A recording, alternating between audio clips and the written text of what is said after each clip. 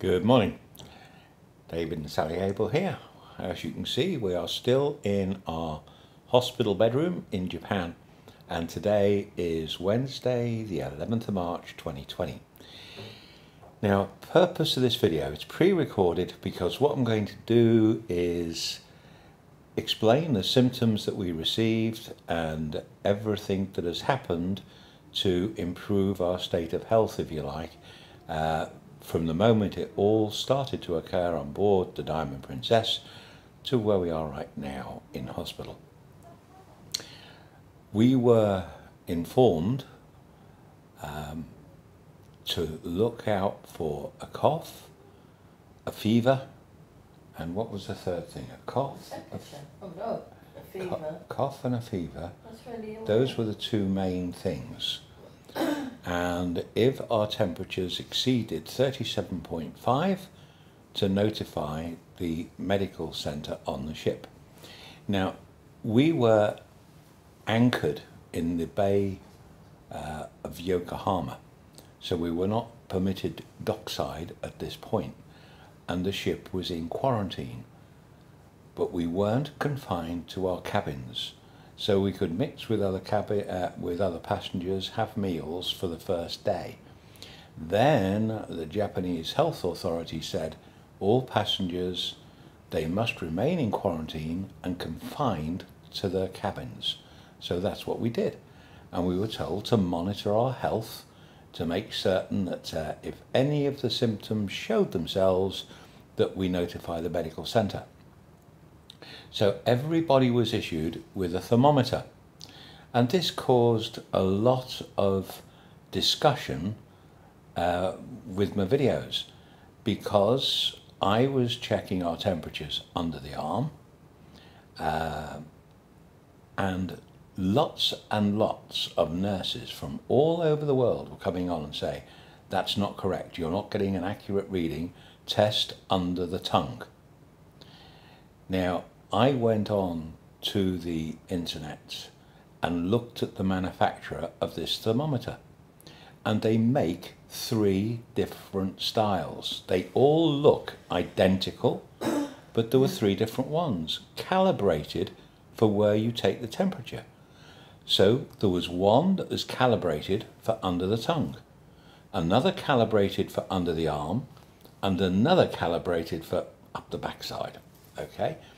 So you have to know what the calibration of that thermometer is to get an accurate temperature.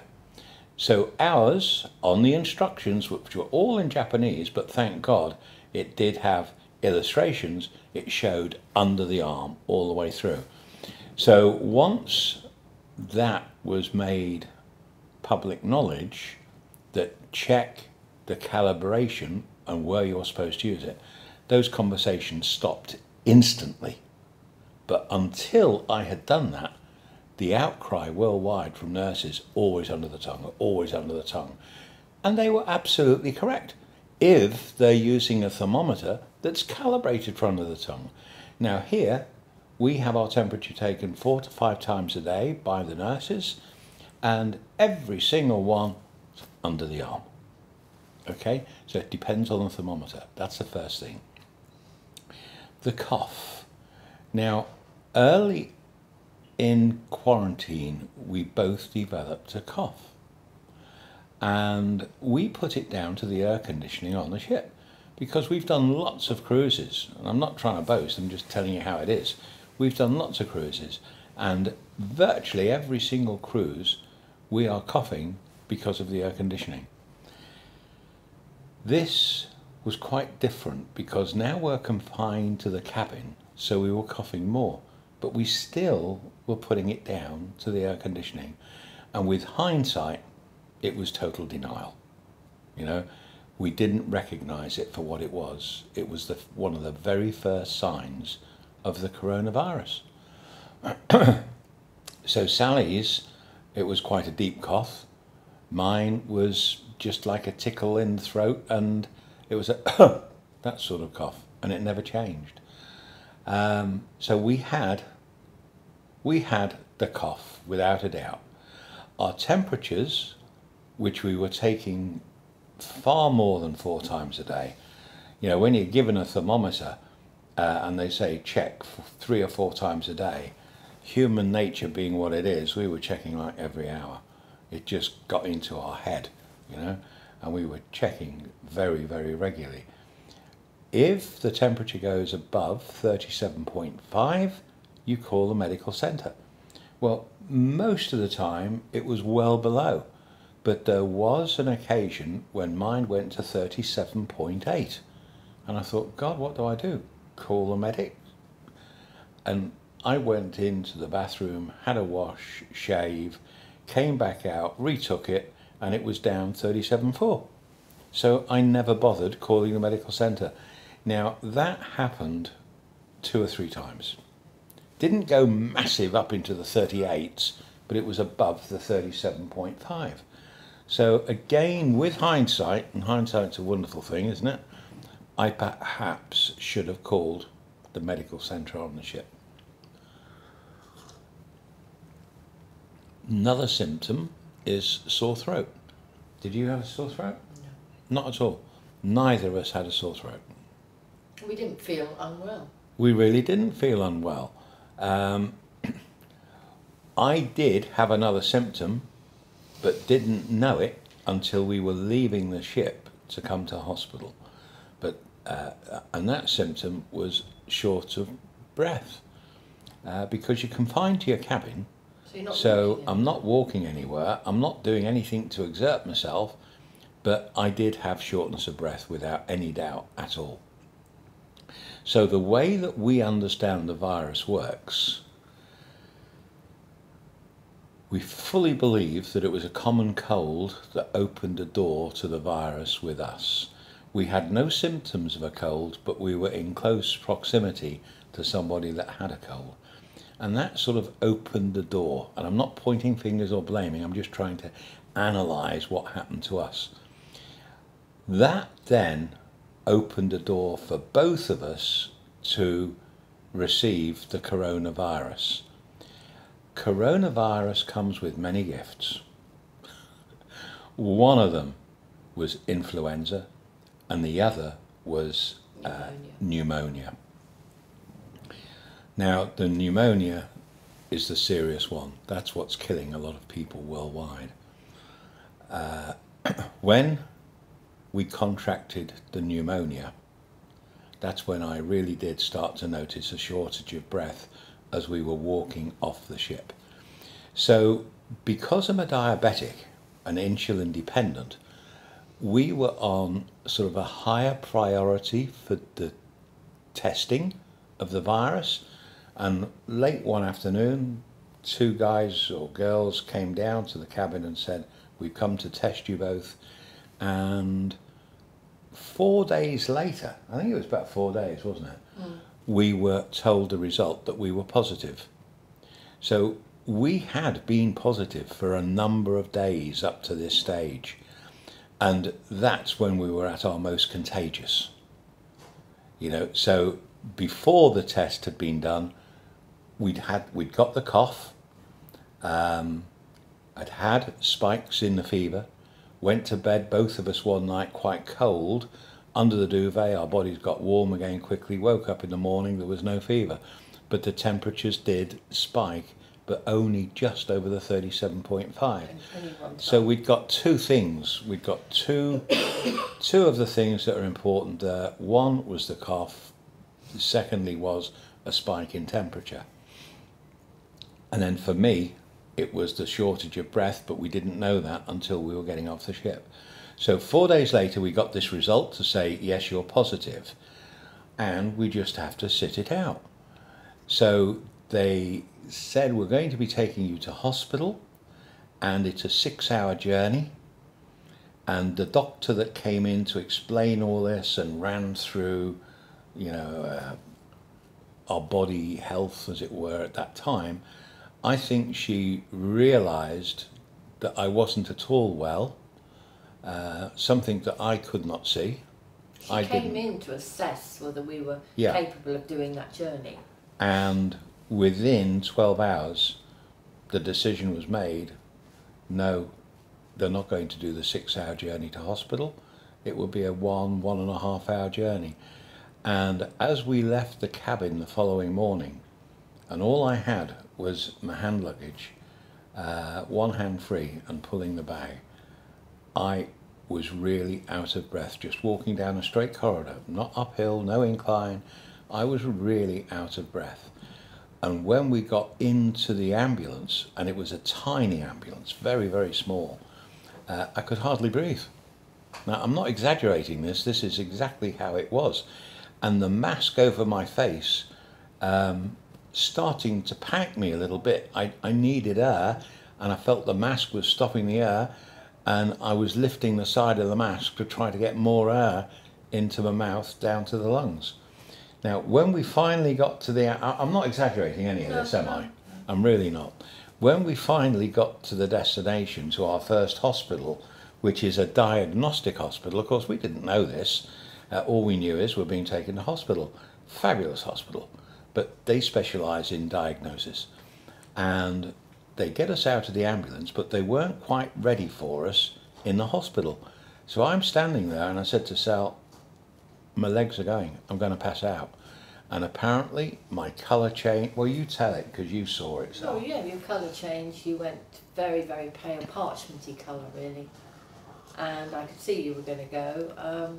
So I called out to somebody you needed a wheelchair, needed somewhere to sit, and that you were not feeling at all well, and they sat you back on the step of the ambulance until they got a wheelchair out to you. And you didn't walk anywhere until we got here.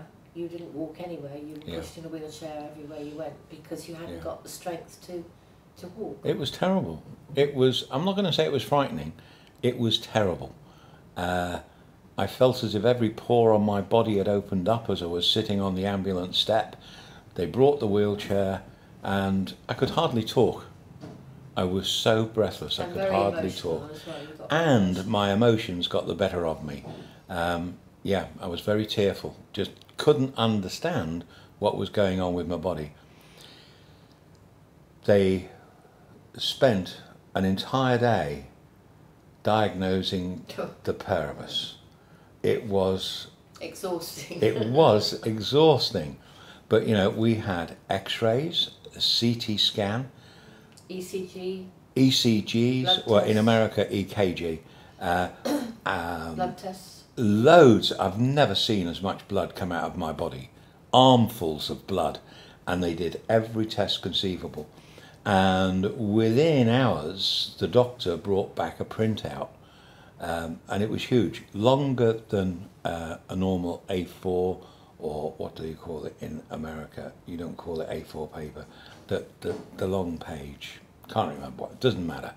But it was a long printout of what all the blood in our vessels and our organs were doing. Complete check of our entire body. And he put a ring round one area. Can't remember what it was, it doesn't matter, but it was to do with the respiratory system. And he said, this should be normal at 0.3. Sally's was... I was 2.3? Or 3 point something. Hers was just a little bit high. Mine was 5.3. You know, really high. He said, this, too high. So the word respirator... Not till this hospital. Oh, sorry, yeah, I'm going a little bit too early. So they monitored us for 24 hours, and then the doctor came in and he said, everything that is wrong with you, you've got a common cold, yet there was no sneezing, there was no nose blowing. You've got a common cold, you've got influenza, and you've got acute pneumonia. Acute for me, mild for Sally. So he said, there is no need for any antibiotics because everything you have is viral. And when you have a viral challenge, the body heals itself, takes care of it itself. If it had been bacterial pneumonia, they would have been loading us with antibiotics. Okay? But this is viral pneumonia.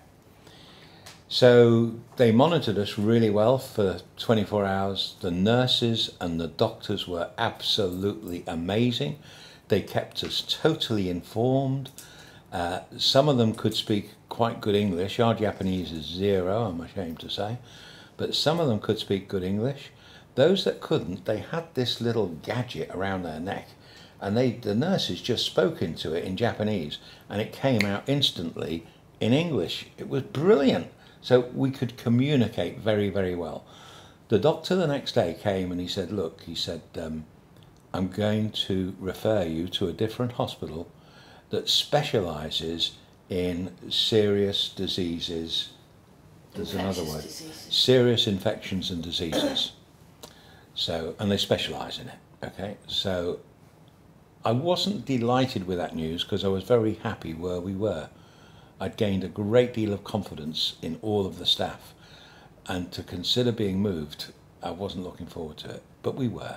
And it was about an hour's journey in the ambulance.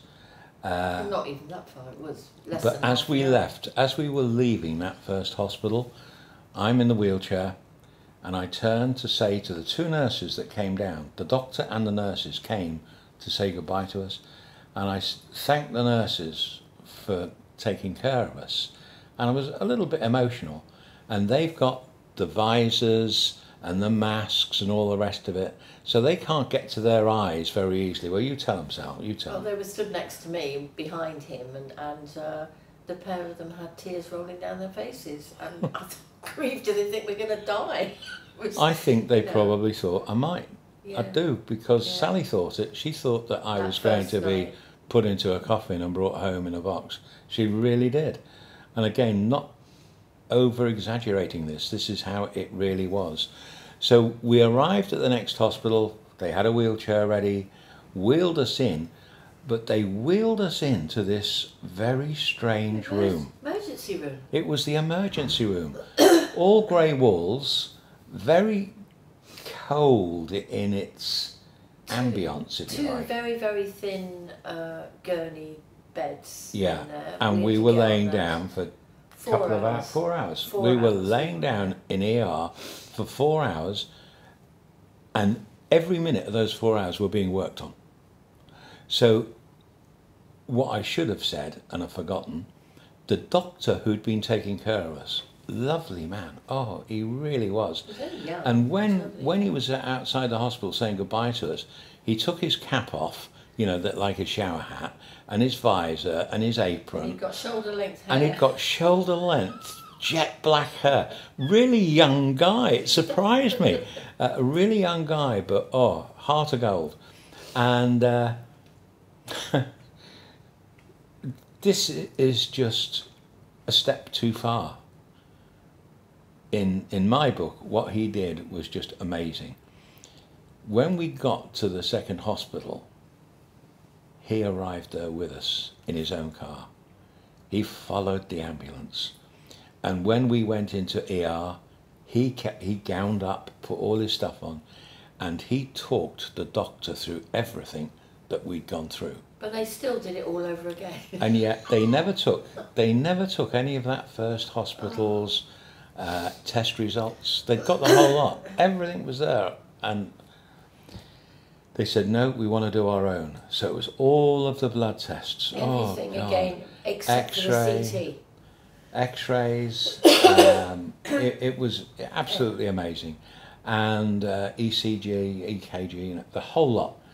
And 4 hours later, we were put on this ward we're on now, but in a different room where we didn't have natural daylight. There was a window, but it looked onto another building very close. Just a few meters away. It was a passage. So it was a very, very dark room. Even the nurses said, no sunlight, you know, you need sunshine. And then as we were getting better, no, I'm skipping too far ahead, I'm sorry. So the word respirator was used at this hospital in the ER room. We'll probably put you on a respirator. Now, I have worked with hospitals in the UK, and because of my job visiting patients who've been really ill, and I've seen lots of people that have been on respirators, And I'm not trying to scare anybody, because this just scares me. And not many of them survived. So I thought, bugger that, I am not going on a respirator.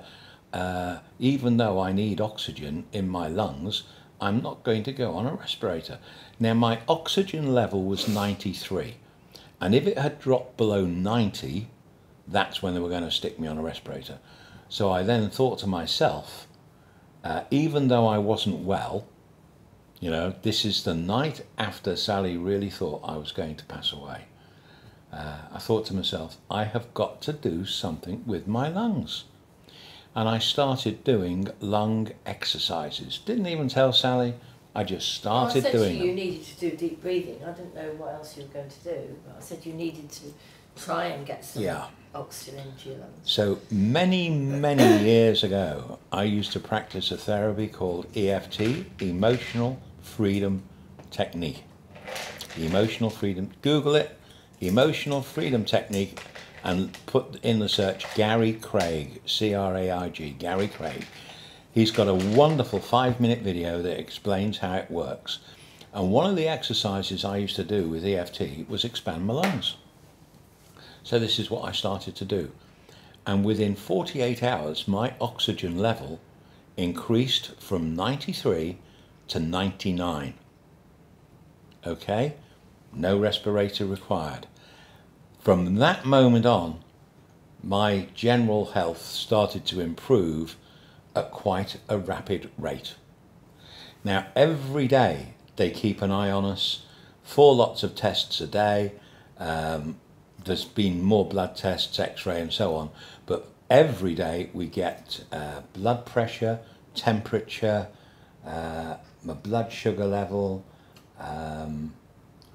they listen to the oxygen level, and they listen all over the lungs, you know, with a stethoscope. And my stethoscope for days, I'm not exaggerating, it's probably the best part of a week, all clear. They can't hear anything. In the early days, they were hearing crackling. Now there's nothing, it's all clear. All of our test results are really good. Really, I don't want to use the word positive, but really good results. I don't want to use positive because this is the nasal test that goes up the nose, down the throat, that checks for the virus, and you either have a positive or a negative result. And I'm getting positive results. I've had 1 negative, but at the moment I'm still on positive, and I need that to become a series of negatives before we're released out of the hospital. So that's the first thing to look out for: a cough, a fever, a throat.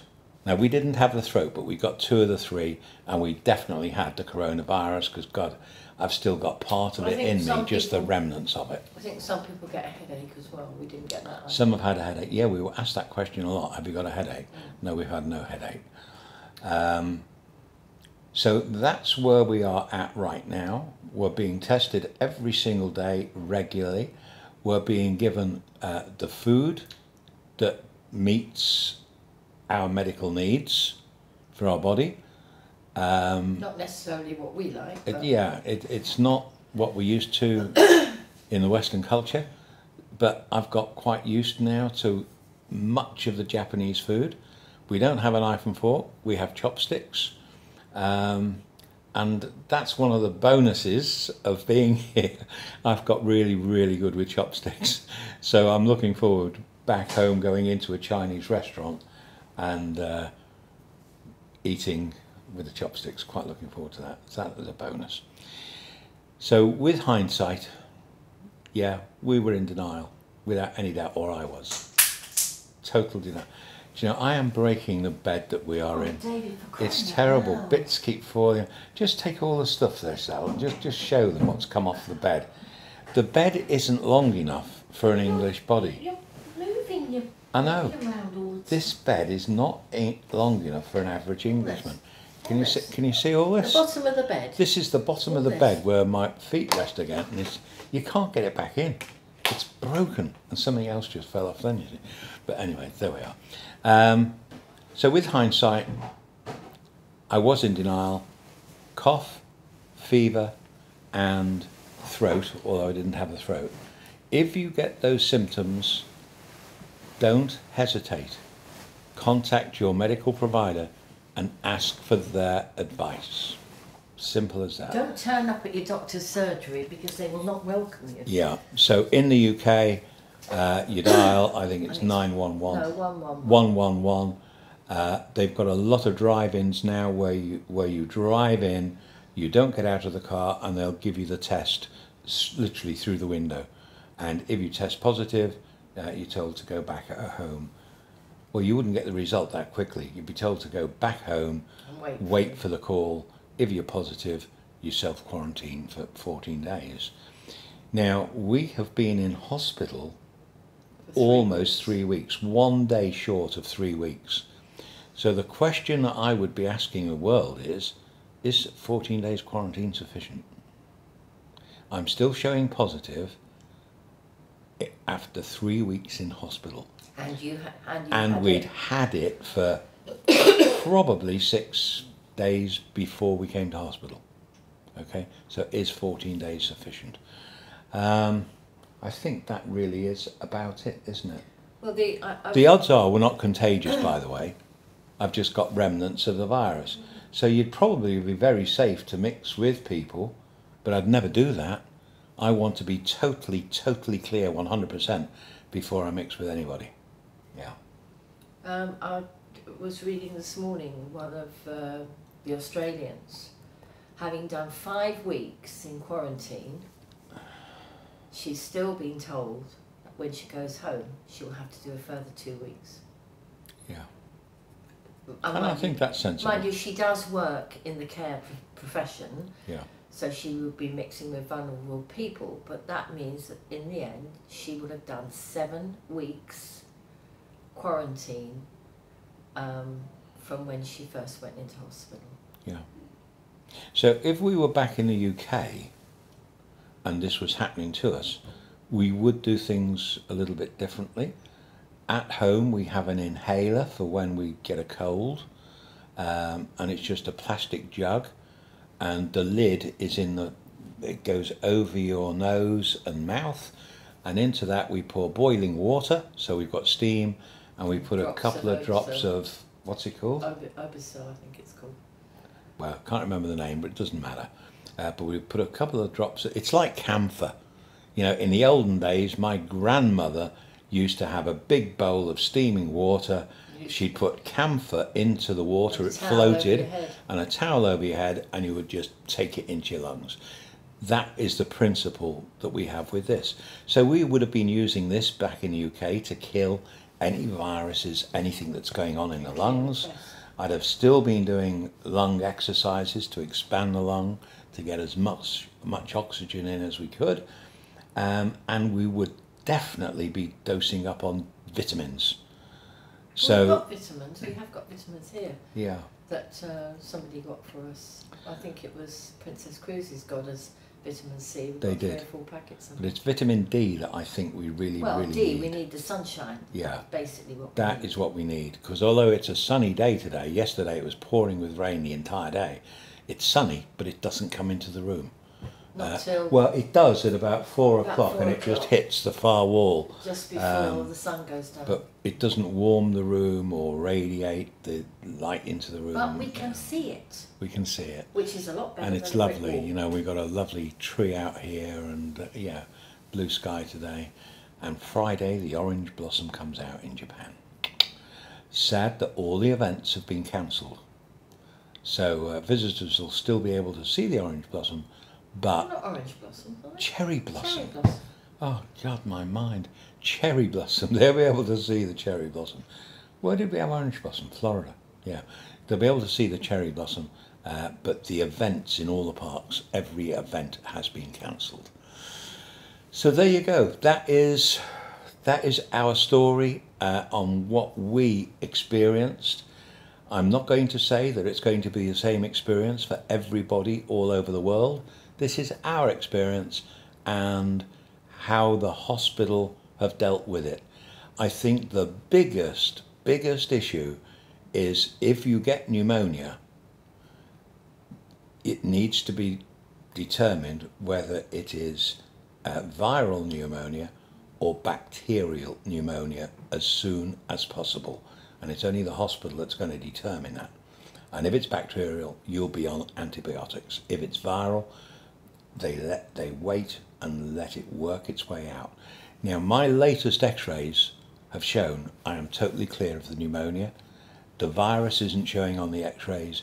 It's remnants, they say, that are in the nostrils or in the back of the throat. So what I've done today, because I'm having another test this morning, so what I do, can you pass me the chopstick? What I do, you might think this is going over the top, but if I've got remnants of it in my nostril, chopsticks come in very good. So I blow my nose, and I never have anything when I blow my nose, nothing comes down ever, always have a dry nose. And I get a clean tissue, this one I've just used to do this exercise, and now I've got clean end to the chopstick. I dip that in warm water, and that goes up each nostril, change it for another piece of clean tissue to do the other nostril, and that's what I did for the test 48 hours ago, and the bloody thing came back positive, so I'm not convinced it works. But I'm doing everything I can. If we had salt in the room, I would be gargling with salt. But all I'm doing is gargling with water, which I can't see is going to help a great deal. No, the other thing is, I mean, you could sniff the water up so it goes round and comes out through your mouth. No, thank you. But I've tried doing that at some stage, not this time, and it's horrible. I don't like it. It's like drowning in a cup. So look, the whole purpose of this video was to show you what our symptoms were, or to tell you what our symptoms were, how we've coped with it, and the experience that we've had whilst enjoying our friend the coronavirus. People have been asking me, what strain is it? There are 2 strains apparently. I don't know, and quite honestly, I don't really care, because I am not going to go up to people in the street walking towards me and saying, which strain have you got, because I might be infected. You know, so I am, what we now have to do is be more cautious than we've ever been in the whole of our lives. The elderly, of which we are in that bracket, are the most at risk. You know, and very young. And the very young people are also at risk. People with asthma and so, other health if you've got underlying health conditions, you know, we're in a higher risk bracket. So our, not fear, but our major concern is when we finally leave this hospital and we go out there in the big wide world, and the first big place that we're going to be going, most likely, is the airport. And we're going to be seeing people in masks. There may be some sneezing, some coughing, whatever. There'll certainly be no handshaking from us anywhere. You know, that is totally out. Done now. There's going to be a lot of hot hand washing, whether we need to wash them or not. It's going to happen. We've now got that as a regular habit. But the danger for us is, if we come into contact with somebody that was to sneeze straight into our face, it's unlikely, but we're not going to wear the masks that anything could come in at the sides. It's a tight-fitting mask that we've got for when we leave here. But if somebody did manage to cough or sneeze straight into our face, that's the big danger. We won't be reinfected with this same virus that we've got, but we will be open to receive anything else. And we'll be open to colds, flu. More to more colds and flu. Yeah. But we did both have at home, not just before Christmas, we both had a flu. Yeah, good point. A flu shot, and we both have had, in the last 2 years, we've had a pneumonia shot. Yeah. And I firmly believe that that has made a difference to how we've coped with it. Yeah. Yes, David was very poorly, but it did only last a couple of days. Yeah. And as everybody will say to you that's had the coronavirus, you generally feel really good. Yeah. You know, you don't realise that you've got it. And the only time now, looking back,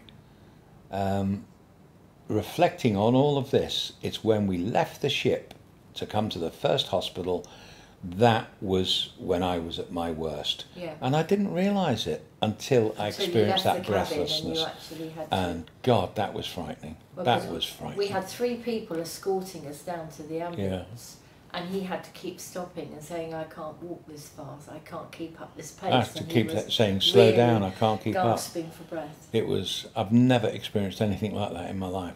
That's when I realised something's wrong. And yeah, so there you go. I hope you found it helpful. If you feel you've contracted this disease, contact your medical provider. By phone, contact them, explain your symptoms, how you're feeling, and then take all the precautions you can. Regular hand washing. Don't shake people's hands. The antibacterial gel is good, but it's not as good as the hand washing. Soap and water is the best thing you can do. It's the best thing of the lot. I know you can't Best take thing of the lot. soap and water out with you when you go out, so hand sanitizer is an extra. But soap and water is much, much better than hand sanitizer. And exercise your lungs.